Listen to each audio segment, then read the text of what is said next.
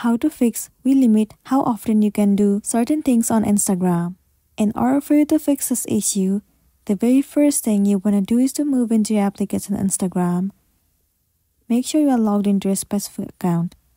Once you have been logged in, now move into your profile icon at the bottom right corner of the screen.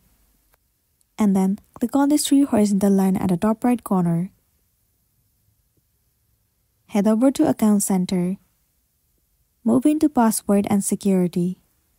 Head over to Two-Factor Authentication. Choose your specific Instagram account. Now you have to enable the two-factor authentication for your account. You can either install authentication app or try using SMS or WhatsApp to receive the verification code. Choose as per your need and then click on Next. Follow the on-screen process and then enable the two-factor authentication.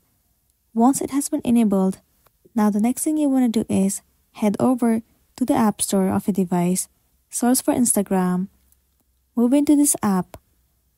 Over here, if you see the option of update, then your application is not up to date, and it might be the reason that you might be facing this issue.